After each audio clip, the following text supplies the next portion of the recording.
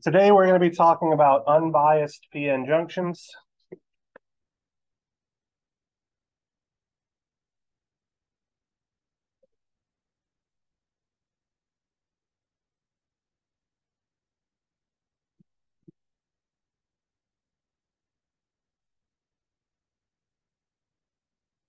So let's first talk very briefly about what they look like.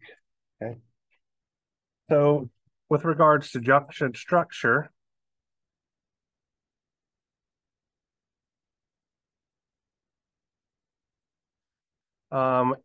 realistically, we're going to see something that looks like this.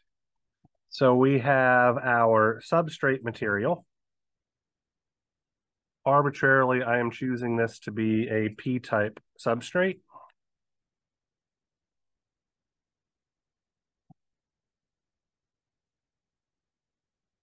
And then we are going to have what's called an N well that is implanted inside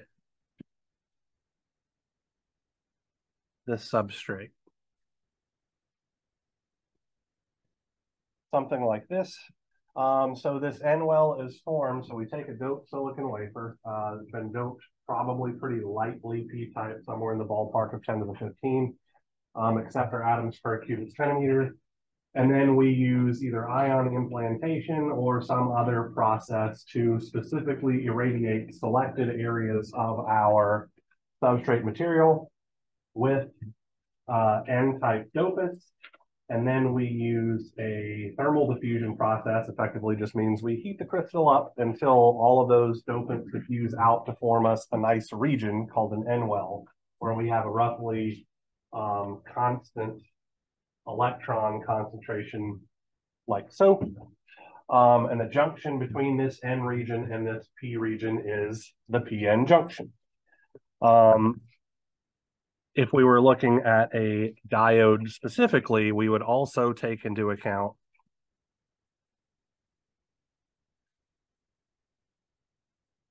we would have a metal region here giving us contact. So this would be our cathode. And then we would have a metal region out here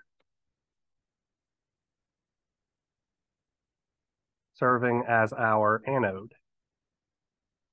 So a diode structure contains not only a p-n junction, but it also contains two metal semiconductor junctions, which are what we're going to talk about after we wrap up p-n junctions. So the p-n junction occurs at the interface between the p substrate and the n well. Like I said, metal semiconductor junctions occur at the interface between the metal contacts and the semiconductor regions. This type of doping that we have here, where the N well is embedded inside of a p substrate, is what's called compensation doping. And so that has some impacts on the characteristics of the device. We're not going to talk about them too much, but let's really think about things here, right? So if our p-type substrate were doped with 10 to the 15 acceptor atoms per cubic centimeter, evenly distributed across the entire substrate material, and we want to make a region of this thing N-type, at a minimum, we have to put in more dopants than we do acceptors. Because if we put an equal amount of acceptors, this region would just be effectively neutral. It would have a whole bunch of impurities in it, right? 2 times whatever the acceptor concentration was, but it wouldn't have any free charge carriers really to speak of. In order to make this region have free charge carriers, we have to go beyond the background level of doping in order to make that happen. So I just wanted to make that pretty clear. Like realistically, our N well is going to be at least 10 times as doped as our substrate would be in order for us to get anything useful out of it. It's much more likely to be 100 to 1,000 times more heavily doped. Okay. So this is what an actual p-n junction looks like. But we are going to look at an idealized version, which is called a metallurgical junction. How many of you guys know about cold welding? So cold welding is something that happens if you were to get two materials that are made of the same things close to each other in space. They literally bond together. So that's what we're going to look at here effectively. We're going to look at what would happen if we were able to have a section of P-type material and a section of N-type material, and then somehow fuse them together at a single interface. It's going to be a little easier to figure out what's going on with that kind of idealized representation than worrying about curves and all that kind of jazz like we might actually see through an implantation process. Okay. So our simplified representation would look something like this. Over here on the left-hand side,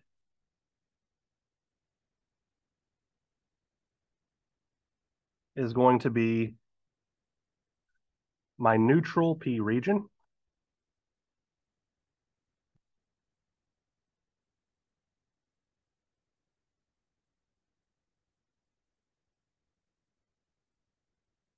And here is our anode terminal. And then over here on the right-hand side will be our neutral N region.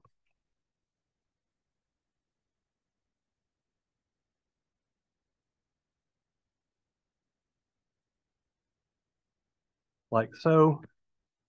And this interface, I'm going to label with M, which stands for a metallurgical junction. And I'm going to draw this such that there are intentionally more donor atoms on the N side of the crystal than there are acceptor atoms on the P side of the crystal. So we might have something like this. So here are going to be our acceptor atoms. Right now, I'm just drawing the nuclei.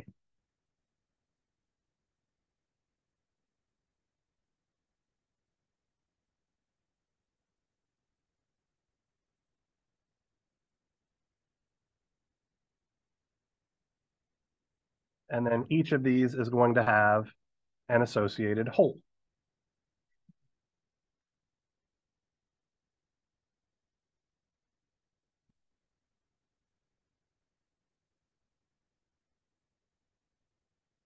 So that at this point in time, we have a completely electrically neutral P region, right? Every single one of our acceptor atoms still has its hole, leaving us with a completely net neutral charge. On the N region, I'm going to do the same thing.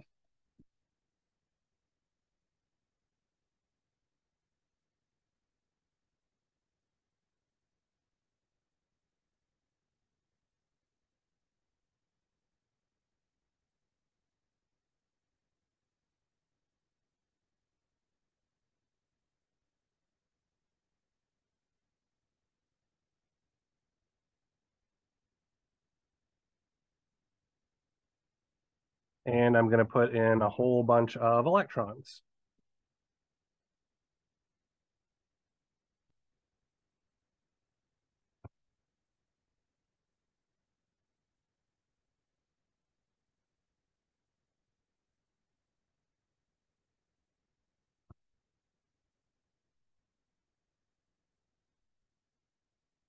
Like so. And just for while I'm at it, let me label my cathode.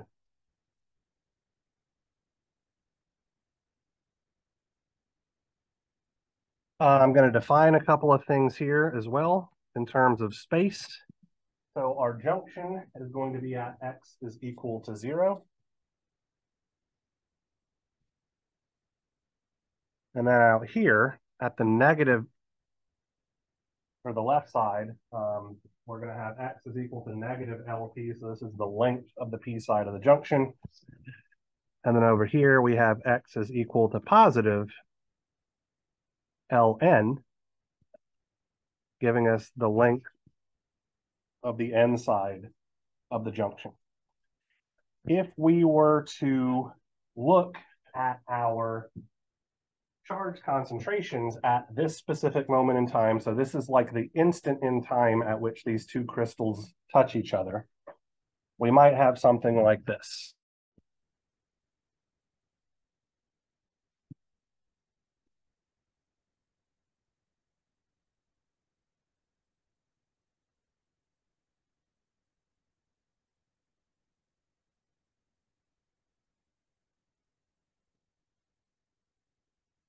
So, bless you.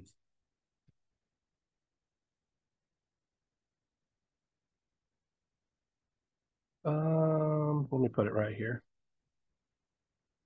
So this red line right here is going to represent my whole concentration. So this is going to be Na, and it will be approximately equal to the whole concentration on the left-hand side. And then this blue line down here will be approximately Ni squared over Na. And this is the electron concentration on the P side, right? Then over here on the right, we would have the electron concentration on the N side, which will be approximately equal to Nz. And then down here, we would have the whole concentration on the N side. That'll be about Ni squared over Nd. And here's my junction. Here's X is equal to 0. So if we look at these concentrations, what can we see?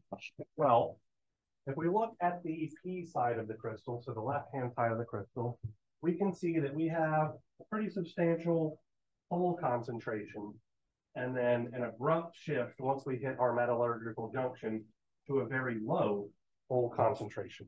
So what should we expect to happen? We have a high concentration on one side, a low concentration on the other. This is right for diffusion, absolutely right. So we should see that holes will diffuse from left to right in this crystal. If we look at our electron concentrations, we have an extraordinarily high electron concentration on the N side, and then a much lower electron concentration on the P side. And so we should see that electrons are going to diffuse from right to left.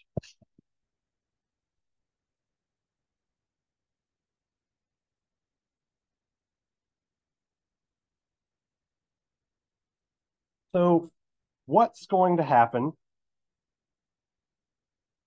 to these diffusing charge carriers as they get in the region of the junction? They're going to see the opposite type of charge carriers, and we're going to have a significant amount of recombination, right? So these diffusing holes, goodness gracious, diffusing holes and electrons near the junction are going to recombine, and they're going to leave behind what we call a depletion region. So this right here is going on at, let's call it T is equal to 0 minus the moment right before, or the moment at which our things touch each other. After we allow all of those carriers to recombine with each other, we're going to have something that looks like this.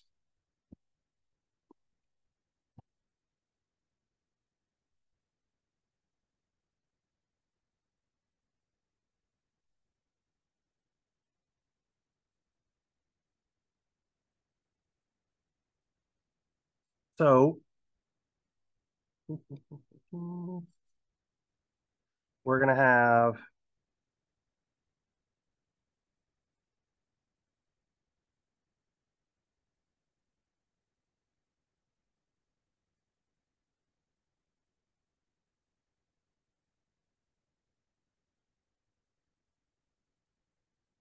something like that.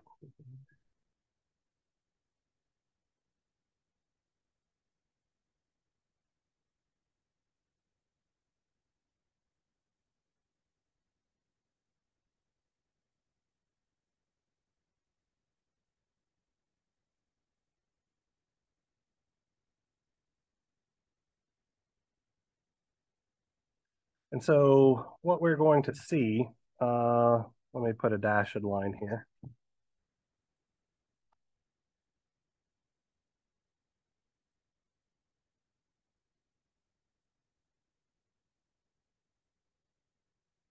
So this dashed line is trying to define our depletion region or our space charge layer, which has a width of capital W naught at thermal equilibrium. Let me go back through here really quickly and put all of my free charge carriers.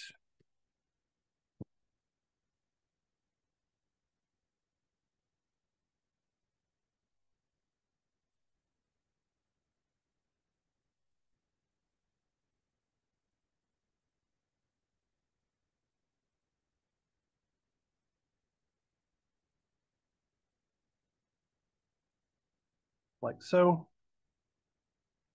This is 0. This is our metallurgical junction.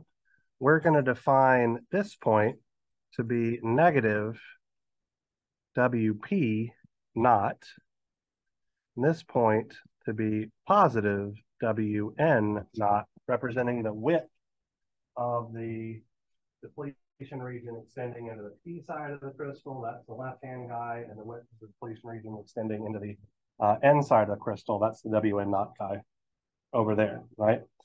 So we have this region here in the center that is effectively devoid of free charge carriers.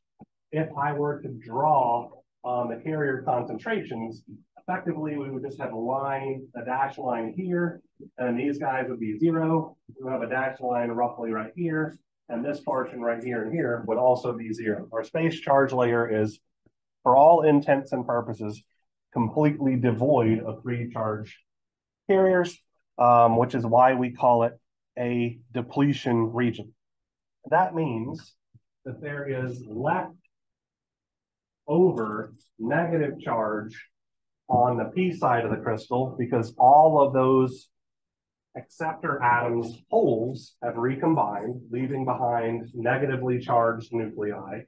And over here on the right-hand side, we have a bunch of positively charged donor atoms whose electrons have all recombined, leaving behind a bound layer of positive charge. So we're going to have some amount of charge here. Let's call this Q sub P. Some amount of charge in this region. Call it Q sub N. Matthew, you were raising your hand? Okay.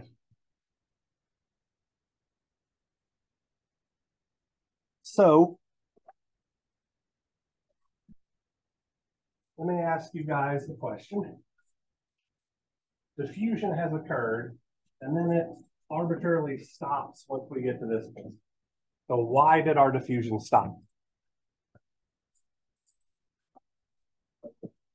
Oh, very much not the case, right? So let me draw our carrier concentrations to show you, not to be a dick, but why that was so incredibly wrong.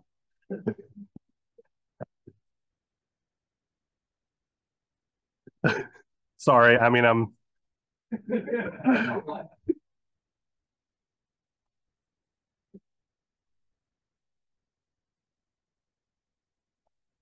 so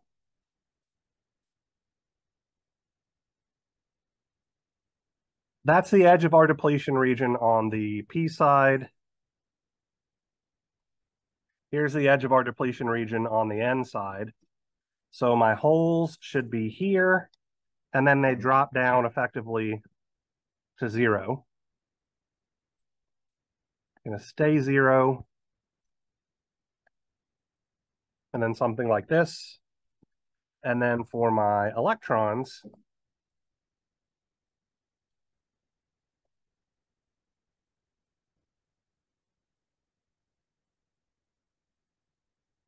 something like this, right? Where the red curve is for holes and the blue curve is for electrons. That's the color convention that I've decided to use.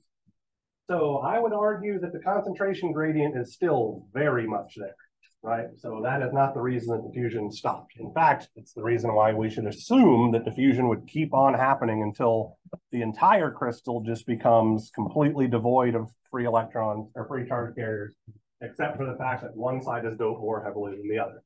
So why doesn't the N side eventually completely take over the P side in this particular case is what we're trying to figure out. James.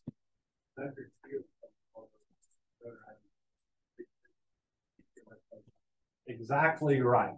So we have stored positive charge here and stored negative charge here.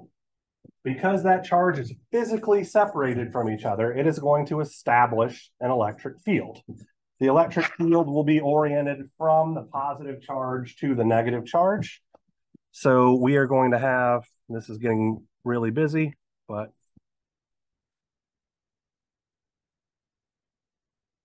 we are going to have an E field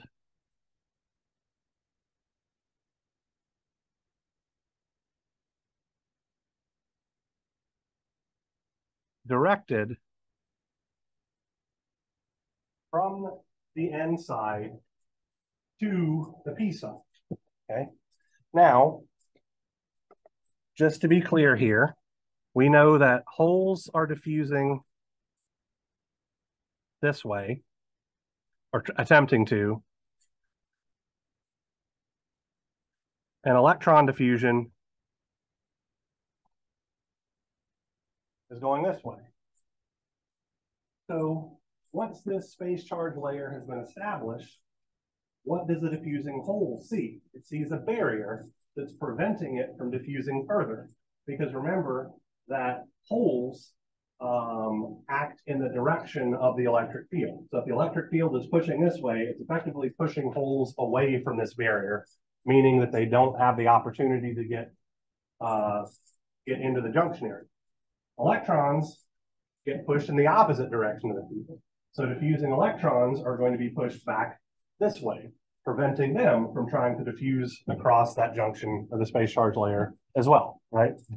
So this represents effectively our thermal equilibrium condition, where the diffusion current associated with holes and electrons is exactly counterbalanced by the drift current established by this field, so that we have no net current and no net charge movement in either direction, which should make sense because at present, this isn't part of a circuit or anything like that. Why should we observe a net current flowing through the device? We shouldn't, right? So this electric field establishes what's called a built-in voltage or a built-in potential, okay? Let's scroll down here a little bit. So junction, built-in voltage.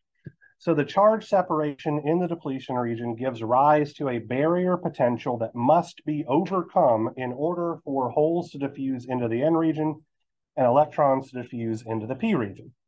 So graphically, our potential barrier is going to look something like this. So this is voltage as a function of position in the crystal. And this is going to be the electric potential of the N side, V sub N. Down here is the electric potential of the P side, which is serving as our reference effectively.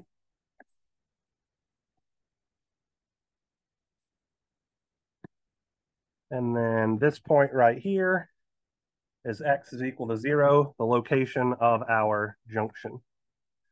Trying to make sure that this is just as wide as everything that we have above, right? This location right here is negative W P naught. This location right here is positive W N naught. And so we're going to have a potential distribution that looks something like this. So way out here on the left-hand side, all of this region of space, we're electrically neutral. So we really shouldn't have any potential whatsoever.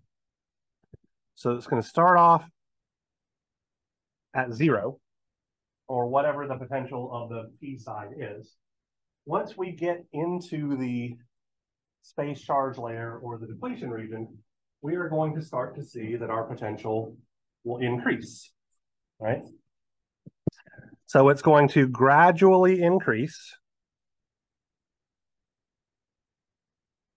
like so, until we hit the potential of the p side, and then we get to the neutral again, and then it stays there. And this height is our built-in barrier potential, V naught, which is simply equal to Vn minus Vp. So this is effectively a way to think about the manifestation of the field, which we'll talk about here in a couple of minutes. But this is just looking at electric potentials on both sides of the crystals, both sides of the crystal, excuse me.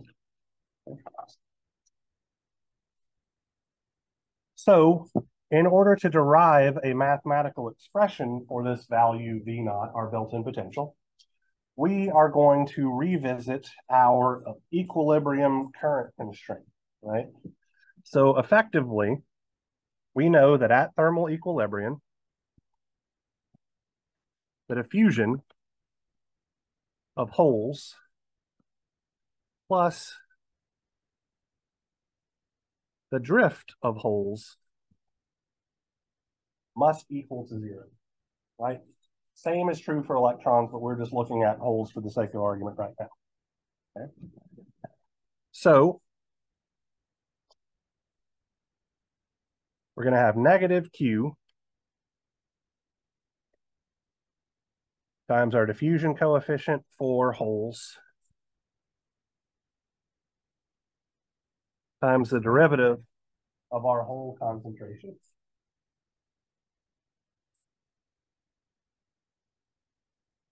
plus Q times our hole mobility times our hole concentration times our electric field strength as a function of position is equal to zero.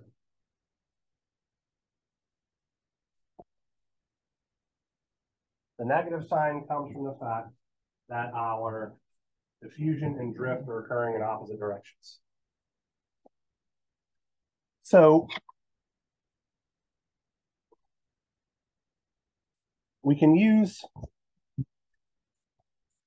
Einstein's relationship and a little bit of algebra, and what we'll find is that mu p over dp times Ex will be equal to 1 over P of X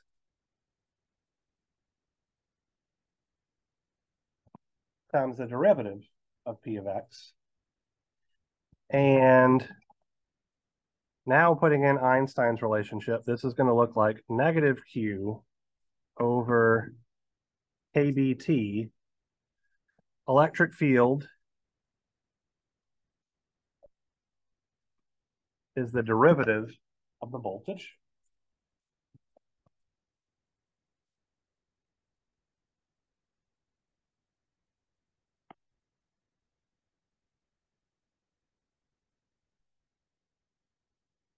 And we are effectively going to multiply both sides through by a factor of dx, which we're not mathematicians, so that's how I'm going to describe what we're doing here. And then we're going to take the integrals of both sides, right? So we are going to have negative Q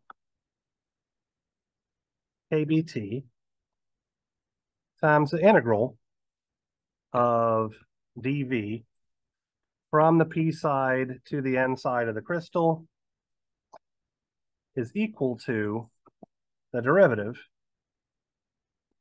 of 1 over P dP. And we're going to integrate with the hole concentration from the P side to the N side of the crystal.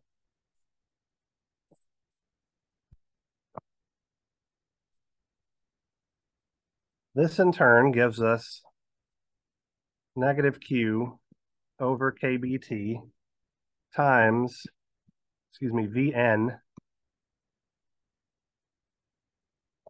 minus Vp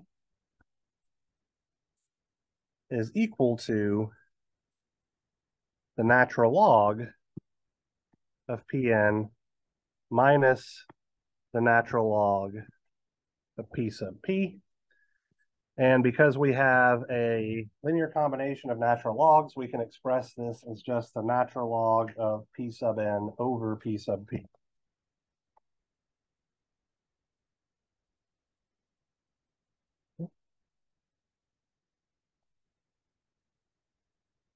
Since Vn minus Vp is nothing more than V naught, the built-in potential that we're trying to solve for, now we just need to move that negative Q over KBT thing to the other side. And so what we get is that V naught is equal to, bless you, KBT over Q times the natural log of the whole concentration on the P side of the crystal divided by the whole concentration on the N side of the crystal. So just to be clear here, moving this negative sign over to the right-hand side winds up flipping this fraction over, because effectively we would have ln of P sub P minus ln of P sub N. We move that negative side to the right-hand side. And we can express our whole concentrations in terms of our dopant concentrations, right? So KBT over Q is going to be constant. Natural log. So what is the whole concentration on the P side of the crystal equal to? Na.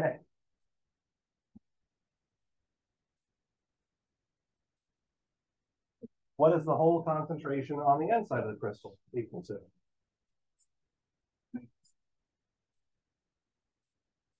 Ni squared over Nd. Because we're dividing by Ni squared over Nd, that's going to look like Nd in the numerator, Ni squared in the denominator.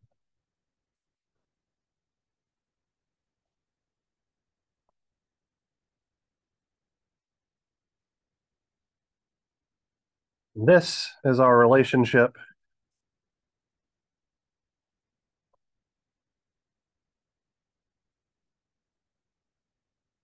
for built-in potential.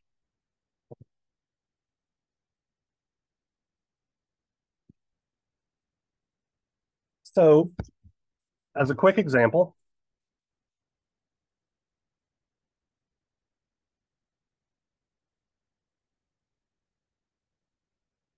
let's say that we have a particular PN junction with Na is equal to 10 to the 17 acceptor atoms per cubic centimeter, and Nd is equal to 10 to the 16 donor atoms per cubic centimeter.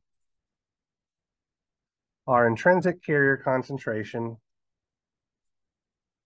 is 1.5 times 10 to the 10 electron hole pairs per cubic centimeter. And our temperature is 300 Kelvin.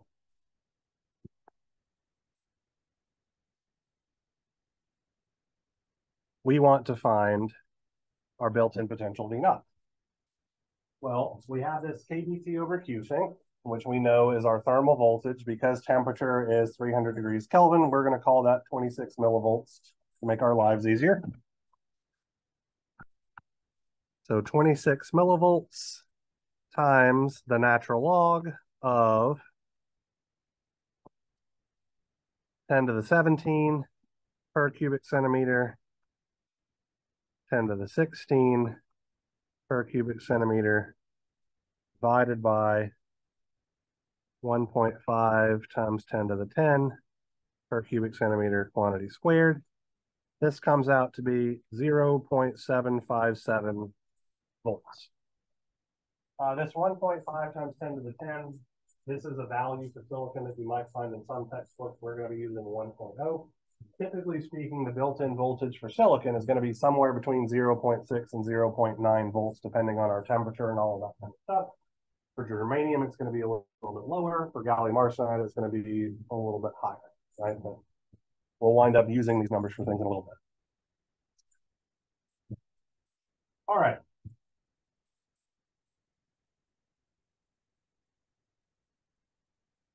I think this is a homework problem. I'm just going to ask you guys just for the hell of it.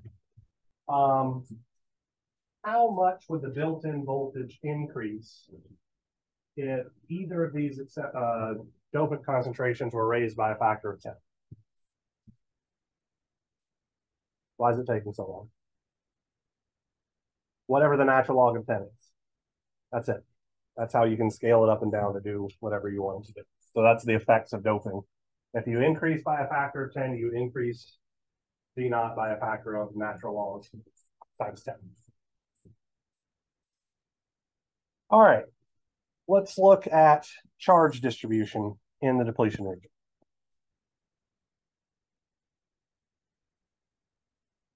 Roll here just in case anybody wasn't finished.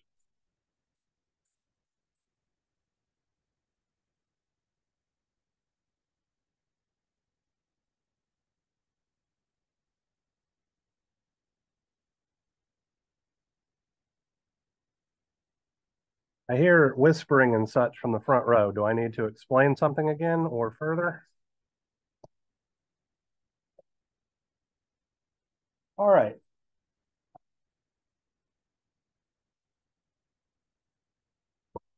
So we've established already that the depletion region is completely and utterly devoid of charge carriers, right? All of the charge carriers in that region recombine with each other, and now we have established an electric field that is preventing further diffusion from occurring. So let me ask you guys a question. Let me scroll up here. I have intentionally drawn the width of the P side of the depletion region to be wider than the width of the N side of the depletion region. Can anybody tell me why I drew it that way? You guys have had classes related to this before, right? Arguably last quarter for the overwhelming majority of you. Taj, what's up?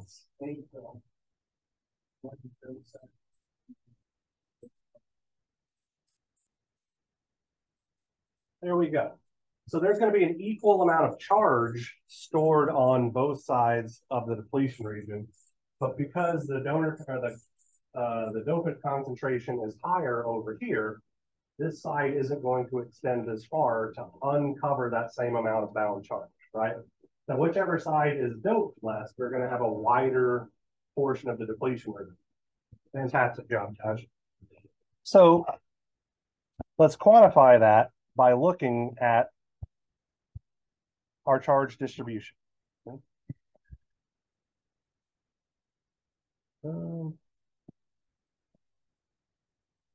So this is our volume charge density as a position of location within the crystal where x is equal to 0 corresponds to the site of our junction, right? This is our x-axis. And so what we should see is something like this. So this represents our bound charge density on the P side of the crystal. And so this extends from 0 to the left to x is equal to negative WP naught. Then over here on the right-hand side, we have our bound positive charge due to our ionized donor atoms, and it's going to extend from 0 out to positive WN naught. And what I'm trying to illustrate here is that the total area of these blobs is the same because the same amount of charge is stored on both sides of the junction. So mathematically, we can quantify this charge. Let's call it Q plus, or yeah, we'll just leave it as that. It's going to be the charge of an electron, okay, times the dopant concentration, ND, okay? Because this is effectively telling us how many ions there are per cubic centimeter. And now we just need to figure out effectively what volume is encapsulated by it, right, in order to get charged. We have charge density, and we're trying to get charge out, right? So I'm just going to multiply Q times ND, so that's the charge of an electron or an elementary charge, times the number of dopant atoms. So that's giving me some amount of charge per cubic centimeter. And now I'm going to multiply by a volume that is just the cross-sectional area of our junction times the width, right? So A times W N naught. This is our total amount of charge stored on the inside of the junction.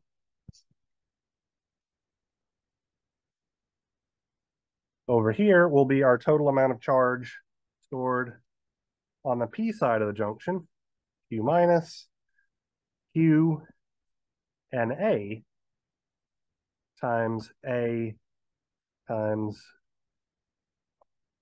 WP naught.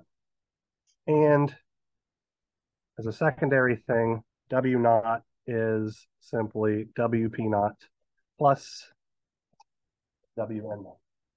Total junction width, or the width of the space charge region, is just how much extends into the P side, how much extends into the N.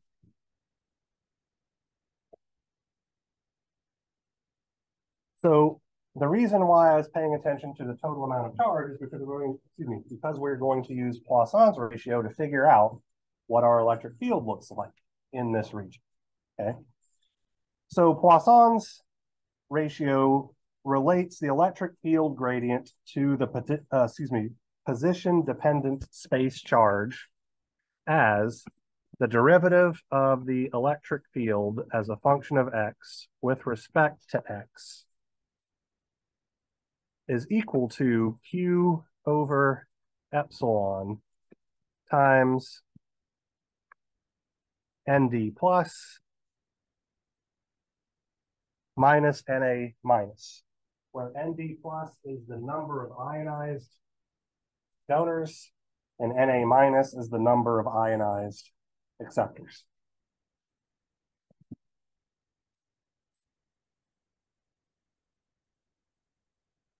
This is going to look like a piecewise function.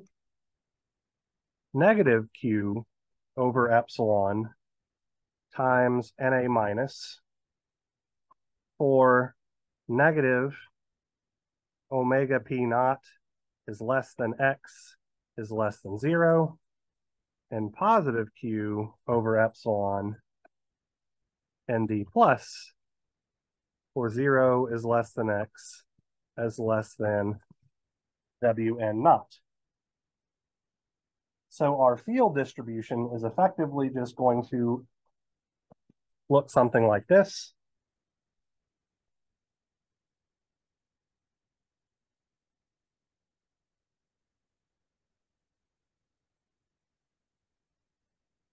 So if this is negative WP naught, and this is positive Wn naught,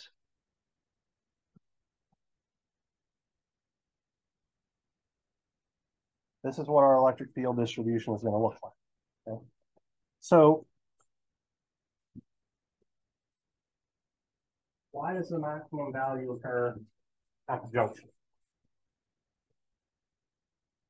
Well, let's think about what's happening as we go from left to right. We're seeing, so we're electrically neutral, and then we start to uncover negative charge. So our field is going to be negative, negative, negative, negative, negative, negative, negative, negative, negative, until we hit this point where we have uncovered all of our negative storage charge. And then when we continue moving to the right, now we're adding positive charge into that, which is making the overall field strength fall back down until we hit 0 once we get to the neutral region of the crystal again. So this maximum value is what we're going to call E naught, and it is determined by integrating our electric field. So the integral from 0 to E naught dE is going to be negative q over epsilon times Na minus times the integral of dx, excuse me, from negative Wp naught to 0. And similarly, on the n side of the crystal, we're going to have the integral from E naught to 0 of dE is equal to positive q over epsilon nd plus times the integral from 0 to Wn naught of dx. And from this, we can say that E naught is negative q over epsilon times Na minus Wp naught, or negative q over epsilon Nd plus, excuse me, Wn naught. The electric field is related to the built-in voltage as E as a function of x is negative the derivative of the voltage. Means negative V naught is equal to the integral of the electric field as a function of position when we integrate across the space charge layer.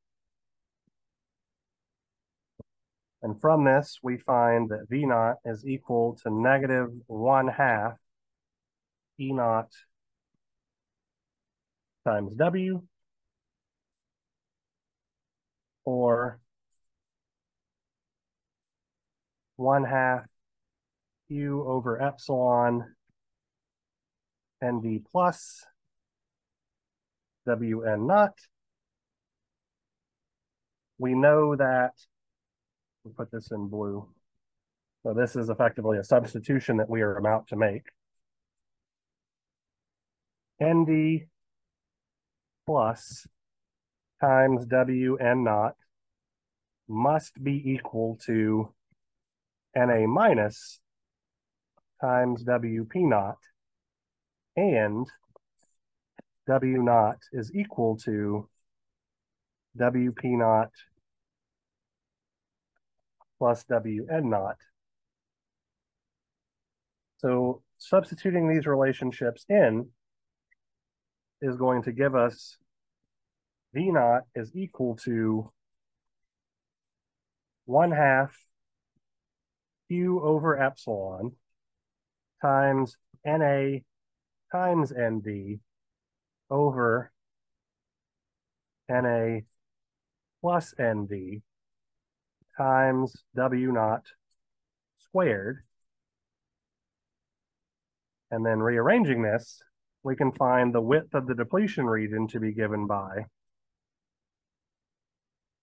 2 epsilon over Q Na plus Nd over NaNd times our built-in voltage for the 1/2 power. So this is our depletion region width in terms of our dopant concentration, our built-in voltage, and the material that our junction is made of, since epsilon is the permittivity of the material. We can determine how much the junction extends into both the N and P regions as well. So I'll tack that on over here. So Wp naught is going to be Nd times Na plus Nd times W naught. And Wn naught is going to be Na over Na plus Nd times W naught. So this reinforces what we talked about earlier, right? So if we have an N side that is doped significantly more heavily than the P side, meaning ND is much greater than NA, then we'll find that the overall majority of our depletion region lies on the P side of the crystal. Transversely, if the acceptor side is, or the P side is doped much more heavily than the N side, then NA is greater than ND, and we'll find that almost all of the depletion region extends onto the N side of the crystal.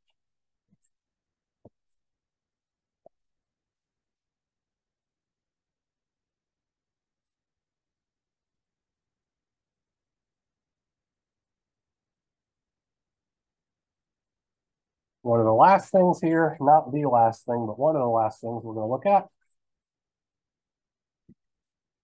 is charge. So the charge stored in our junction, Qj, must be equal to the charge stored on the P side. Actually, that's the N side, my bad. Or the charge stored on the P side. And this is going to look like A, our cross-sectional area, times Q, our elementary charge, times Na Nd divided by Na plus Nd times W naught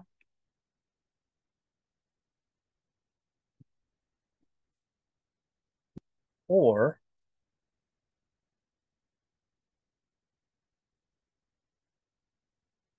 two Q epsilon A squared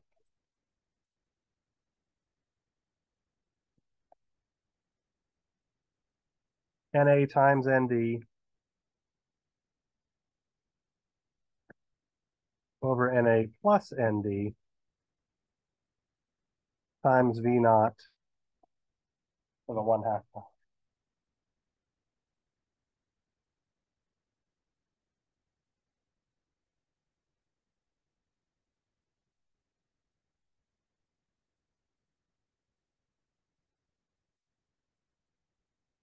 All right, so I want to talk about trying to think about how to best introduce this. Effectively, we think about things here. Let's scroll way.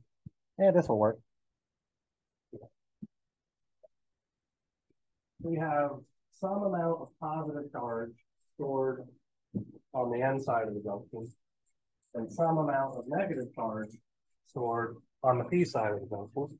Whenever we have charge that's separated and immobile, this is effectively the exact same thing as a parallel plate capacitor, where the distance between the plates is the depletion region with W naught. Right? So we can describe that mathematically.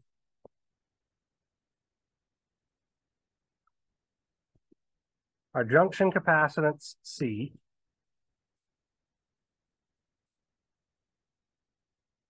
for parallel plate capacitor, the capacitance is epsilon A over V. Putting this in terms of our quantities, we're going to have a junction capacitance Cj naught. So this is at thermal equilibrium. That is simply epsilon A divided by W naught.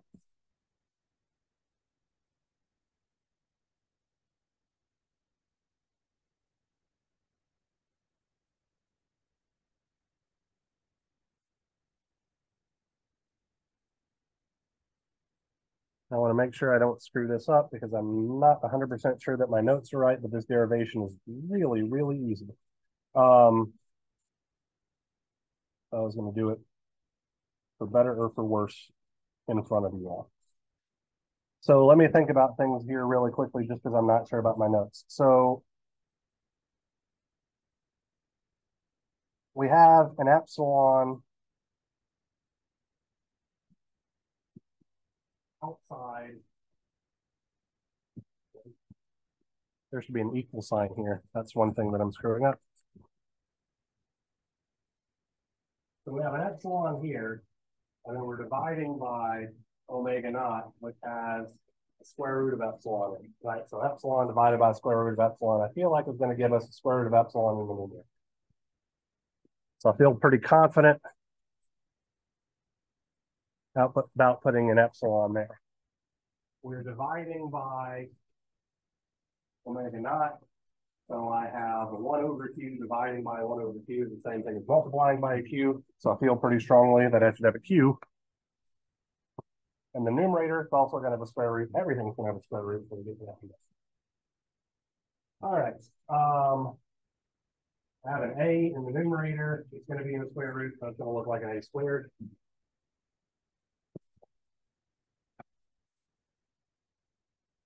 And then let's see here. Add a 2, so that's going to look like a 1 over square root of 2. So that's why this is going to come down here. All right.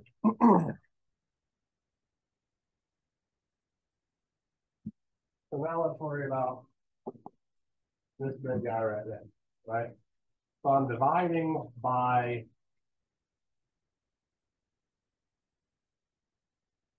square root of this.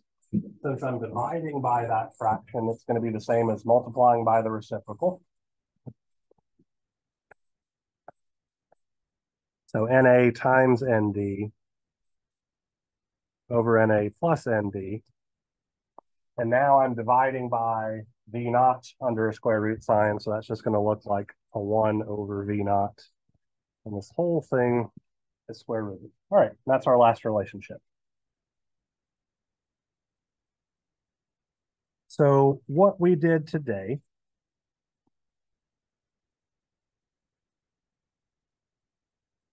was effectively talk about how our junctions are practically, how we're going to look like, and then go through and describe pretty much everything I can think of with respect to how this is going to behave at thermal equilibrium, meaning that we have no external excitation. So our next 2 class meetings are going to be covering biased PN junctions. So how these quantities change when we forward bias our junction and reverse bias our junction. So we're going to effectively just be modifying these relationships and then talking a little bit about currents and all that kind of jazz because we have external junctions.